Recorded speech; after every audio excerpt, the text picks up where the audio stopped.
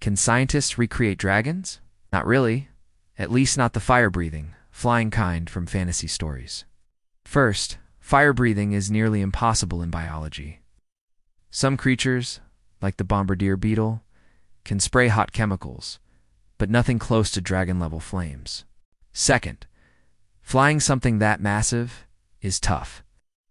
Even the biggest flying animals in history, like Quetzalcoatlus, were light and had huge wingspans.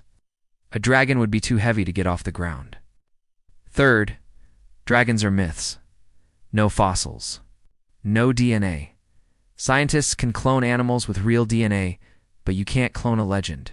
And even with tools like CRISPR, we're nowhere near designing something from scratch with wings, scales, and fire breath. Closest we've got, Komodo dragons. Big, real, but no fire. Cool idea, but for now, dragons are staying in movies and dreams.